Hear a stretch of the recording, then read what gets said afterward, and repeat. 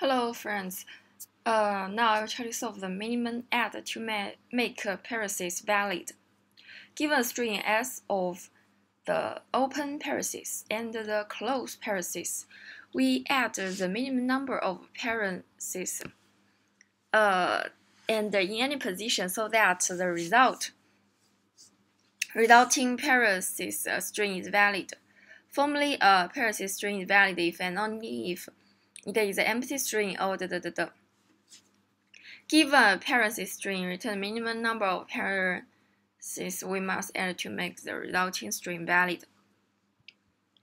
This problem is very similar to the minimum remove the invalid parentheses, but that problem is a search problem.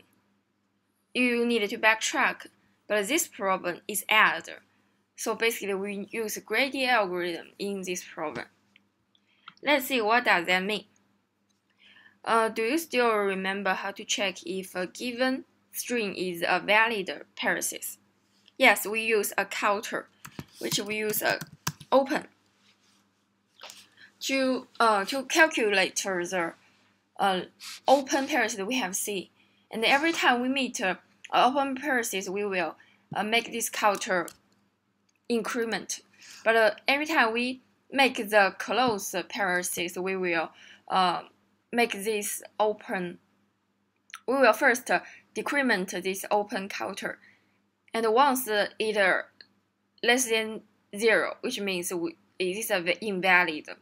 So in this case, if we have more close parentheses than the open parentheses, we should add the open parentheses.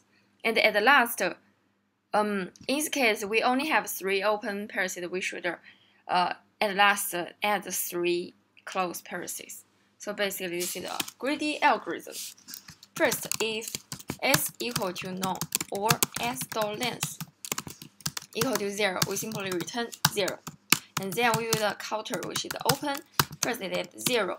And we iterate this string s2 char array. Okay, if C equal to the left open parentheses, we make open plus plus, and else, because the problem says that we only can see these 2 characters, and else. Okay, else.